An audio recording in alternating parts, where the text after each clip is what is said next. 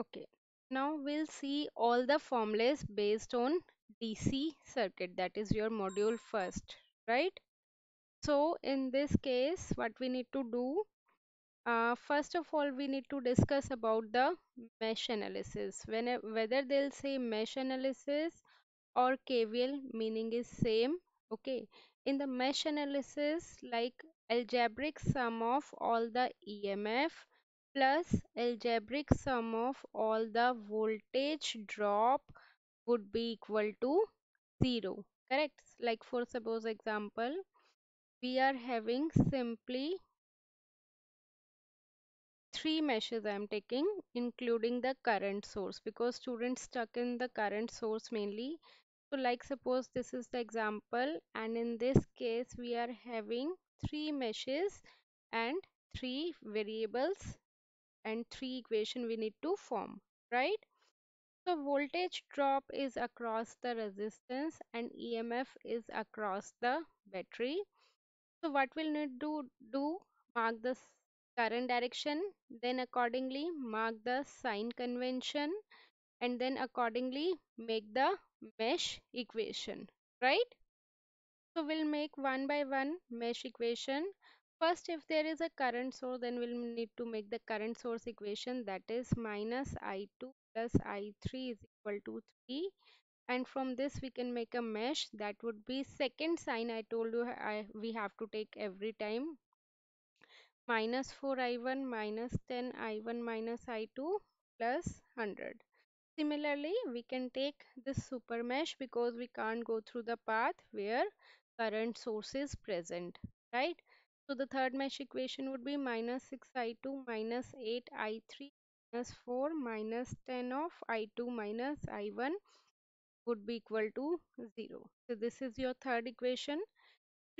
Variable three equation, we can solve it in the calculator. So this is about mesh analysis. Next topic is, according to the Manipal, is nodal analysis. Nodal analysis, or we can say KCL. Okay. In this simply we'll take the current, that is sum of incoming current would be equal to the sum of outgoing current, right? Hmm? Incoming current we can denote it by positive sign and outgoing current we can denote it by negative sign. Again I am taking a simple example based on current source only. Like suppose this is the case. In the first step we have to determine how many nodes are there. So basically there are two main nodes, and this one is the grounded node, and at the ground the potential is always equal to 0. Correct? So next step is to mark the current direction. Current you can take it accordingly, randomly, whatever direction you need to mark. Next step is to apply KVL at particular node. Like suppose if we'll apply KCL, sorry, at node, that is sum of incoming current would be equal to the sum of outgoing current. So incoming current is how much? I1. Outgoing current is how much? I2 plus I3. Now in the next step we need to convert in terms of V by R. Like current, as you know, according to Ohm's law, I would be equal to V by R, right? So I1 would be equal to 0 minus VA. We have to take the second sign, 0. It is moving, as you can see, current I1 is moving from 0 to VA now. So it would be 0 minus VA plus 100 divided by the resistance 4 ohm. Now I2 is moving from VA to 0 or 0 to VA? Tell me. So it would be how much? VA minus 0 divided by 6. Now I3 is moving from VA to VB. So it would be VA minus VB divided by 8.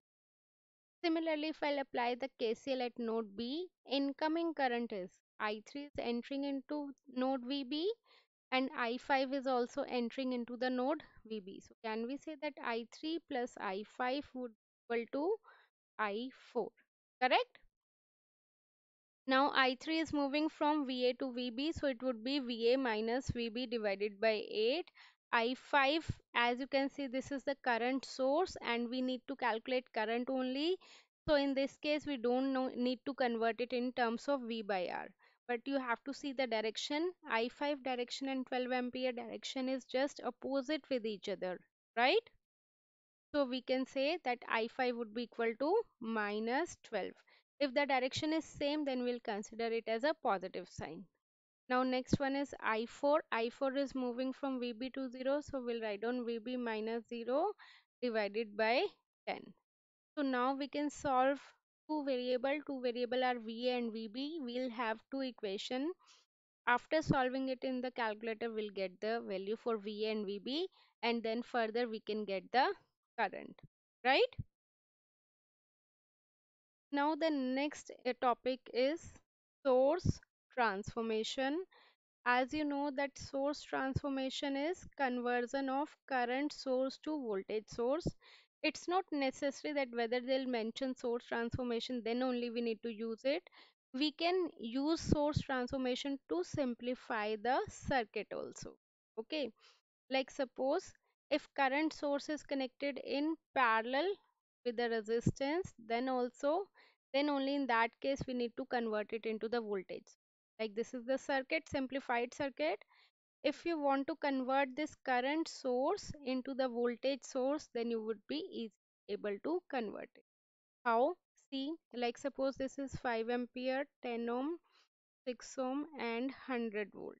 Now you can see that 100 volt is as it is, we don't touch it. Now this current source would be converted into the voltage source. The resistance which is connected in parallel with the current source, same resistance would be connected in parallel series with the voltage source, right?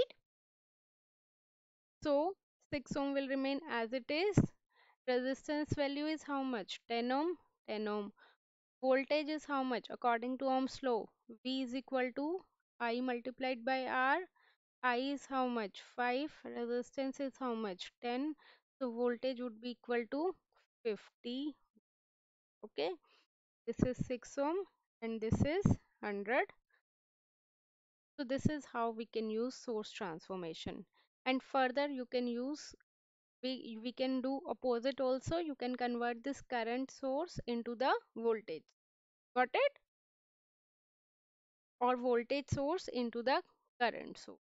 Like suppose if I want to convert this voltage source into the current source, then in that case again the same condition would valid, that if the resistor is connected in series with the voltage source, then only you will be able to convert it. If resistance is connected in parallel with the voltage source, then in that case you won't be able to convert it. Got it? Again 100 volt will remain as it is, right? And 10 ohm would be connected in parallel with the current source, like this. You can draw this current source here or here. It's one and the same thing. Why? Because voltage across these two would be same, right? So resistance is again 10 ohm. I is how much? V by R. Voltage is 50, resistance is 10, so current would be 5 ampere. We got the same thing. Understood? Next one is about the Thevenin theorem, the most important theorem. Why I said most important theorem? Reason is because if you know the Thevenin theorem, you would be able to solve Norton theorem, or you will be able to solve superposition theorem, or you will be able to solve maximum power transfer theorem. Okay, if you don't know about this theorem, then you won't be able to solve another theorem. Okay, now what is the first step of the Thevenin theorem? Remember? Hmm?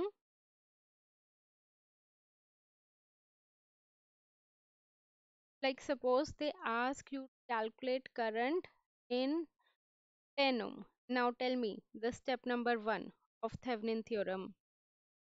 Remove 10 ohm means remove RL. RL would be removed. That would become an open circuit.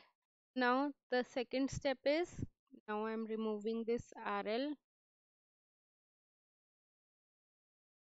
Shortest, now we need to mark A and B, and next second step is to calculate voltage. Which voltage? Thevenin voltage. and Thevenin voltage would be equal to VAB, right? Then how will we calculate VAB? Just imagine you are standing at A, you need to move towards B. You are moving from A to C, C to D, D to B. You can choose the longest path, but you will choose the shortest path that would be easy for you until and unless current source is mentioned in your path. Like you don't follow the path where current source is present. Remember I told you na current source is your enemy.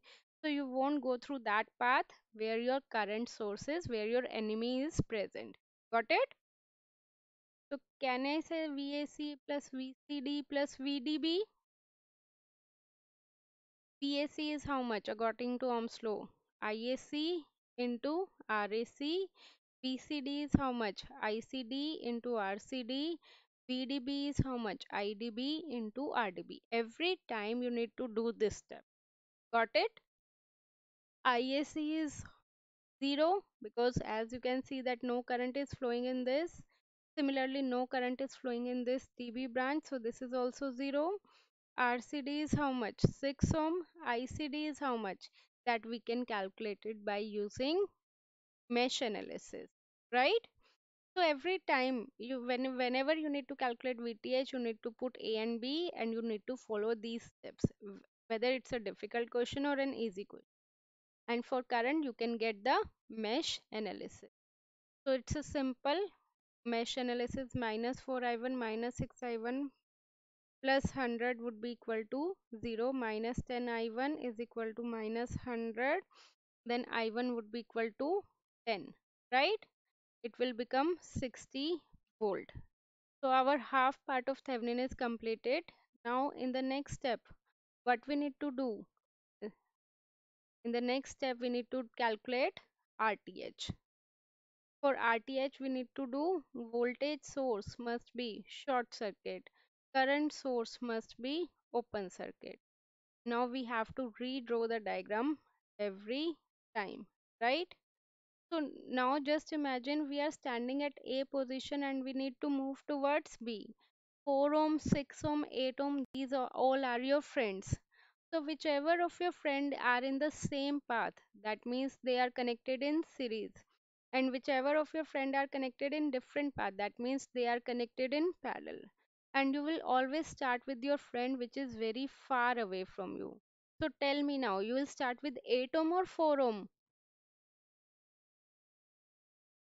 Who is far away? You are standing at A, 4 ohm. So 4 and 6, they are at the same path or at the different path?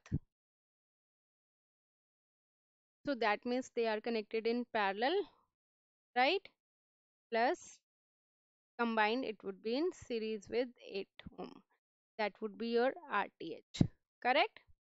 Now last and final step of the Thevenin theorem, you calculated VTH, you calculated RTH, put together in series, then connect back RL in the same position where you have removed. So formula for the current, that would be VTH divided by RTH plus RL. This is current. Okay. Now the next Norton theorem. Norton is in your syllabus. Okay, Norton is in Manipal. Next one is maximum power transfer theorem. Okay. In this also you need to solve it through Thevenin only. What is the formula for the maximum power? That is V squared TH divided by 4 RL. 99% they'll give you to calculate maximum power. For that you need to calculate VTH, and there is one condition of maximum power that if RL is equal to RTH, then only in that case maximum power will transfer. Okay, then only in that case maximum power will transfer. Got it? So can we say that P max would be equal to V squared TH divided by 4 RTH? How will we calculate VTH? By Thevenin theorem. How will we calculate RTH? By Thevenin theorem. So ultimately, to calculate maximum power transfer theorem, you need to calculate Thevenin theorem only.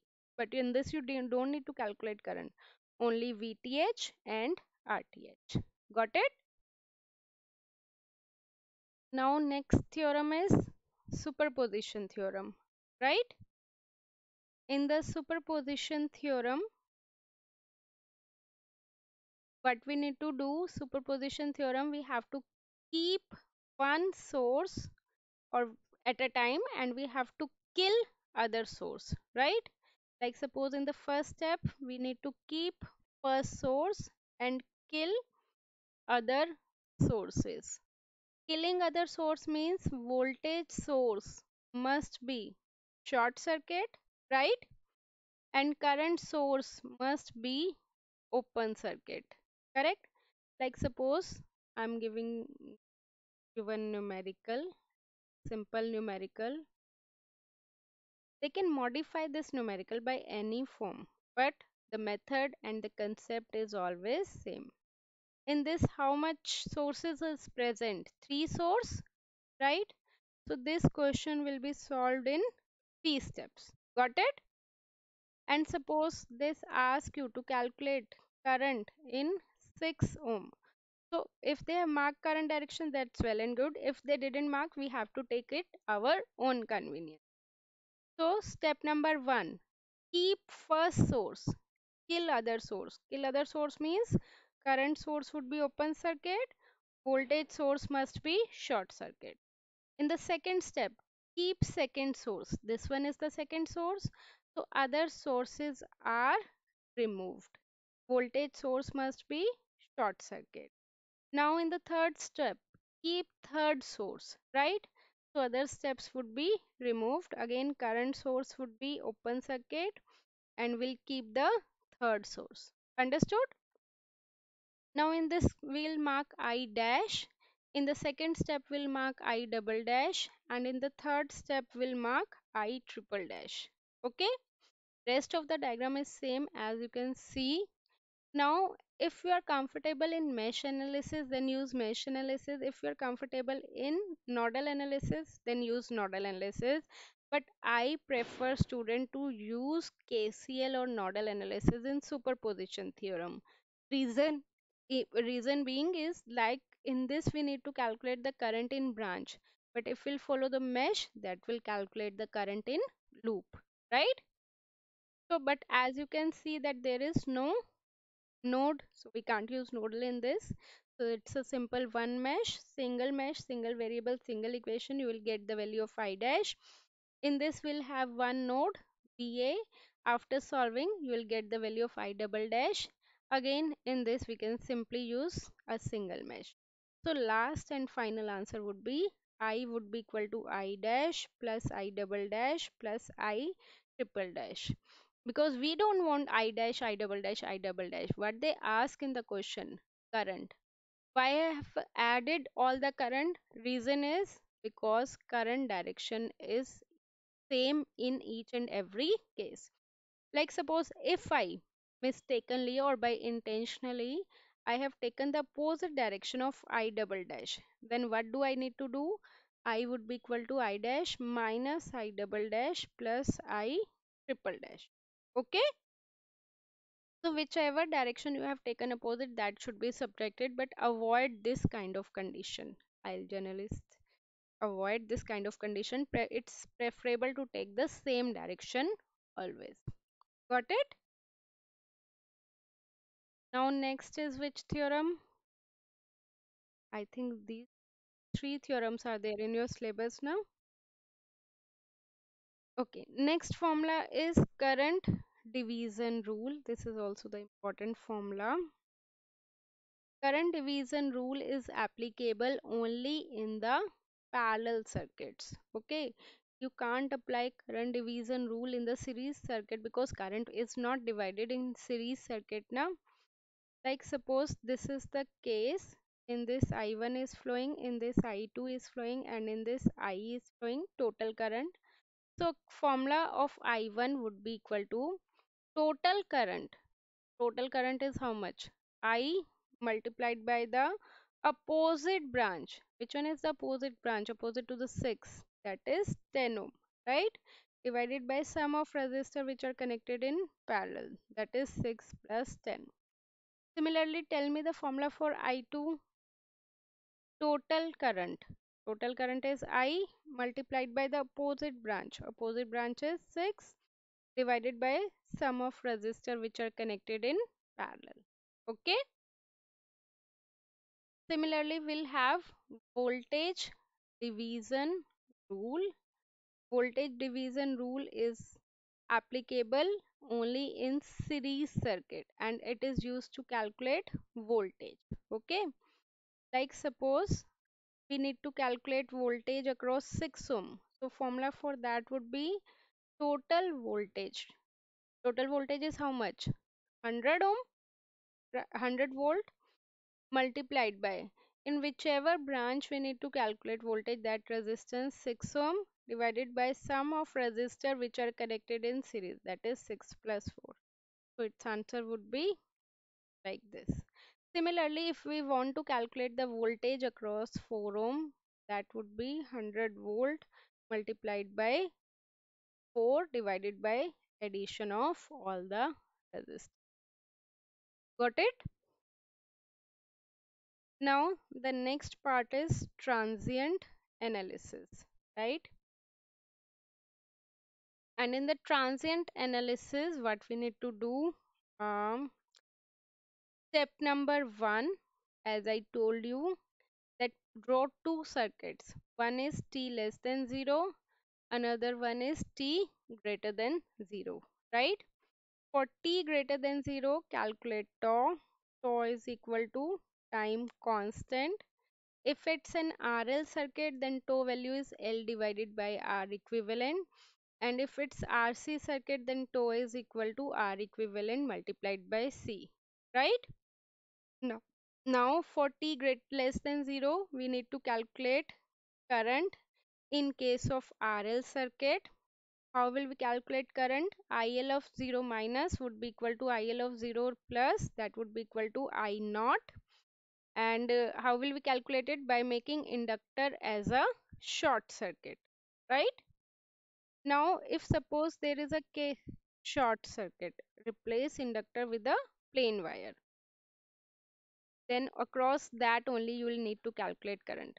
Now if there is a RC circuit, then in that case you need to calculate voltage. Voltage would be VC of 0 minus would be equal to VC of 0 plus would be equal to V naught. Okay. So VC 0 minus VC 0 plus. Now in this case capacitor you will need to do as open circuit. Got it? Now the next most important thing, how will you calculate IL? Similar to the current, like normal current. And how will you calculate V naught? Similar to the VTH. जैसे हमने VTH निकाला है ना, VTH VAB in the thevenin. Similar method we need to use that. Okay. Now in the next step, step number 2, we have to see that whether it's a charging condition or it's a discharging condition, right? Hmm? Okay, I was saying capacitor would behave as a open circuit in case of RC and inductor will behave as a short circuit. Now in the next step we need to see whether it's a charging condition or discharging condition. So how will you see whether it's charging? If you are giving any supply, then it would be a charging condition. If no supply is there, then it would be discharging condition. Supply means any kind of source. So we'll have different equation for the charging and discharging. For the charging it is V is equal to V naught 1 minus e raised to power minus t by tau. For the current I would be equal to I naught 1 minus e raised to power minus t by tau. For the discharging condition, V is equal to V naught e raised to power minus t by tau and I is equal to I naught raised to power minus t by tau. So in the previous steps, as you can see, we already calculated tau, right? We already calculated tau T is sometime given in the question, sometimes not given. P naught and I naught, as I told you, this is IL of 0 minus is I naught, and V of 0 minus is V naught. So all the values we have calculated, we can just substitute it, then we'll get the final answer.